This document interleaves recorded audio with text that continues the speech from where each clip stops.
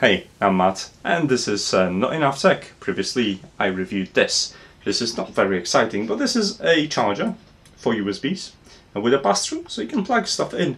And there is a rubber band on it, and the rubber band is for a specific purpose of keeping it together.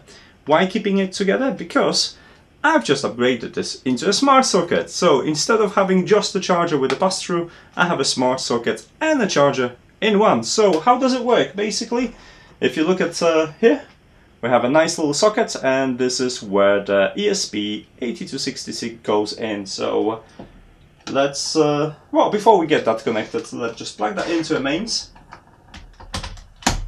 As you can see, the device is powered, and let's charge my mouse, I guess. Let's get that connected. And you can see on the video here that the mouse is charging beautifully. Now if I'm going to connect my socket as it is without ESP, nothing happens obviously because the brain of operations here.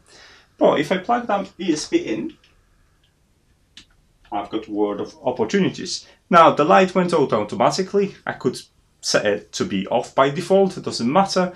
But I can do pretty cool things. Well, so let's start with, for example, Tasker, because why not? The light's off.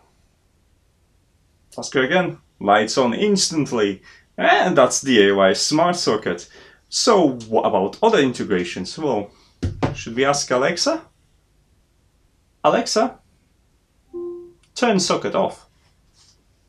Okay. Works beautifully.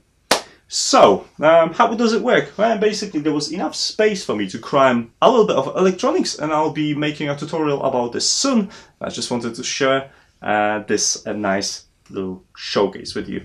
So thanks so much for watching, guys. Do consider subscribing, especially if you want to watch the tutorial on how to do it yourself.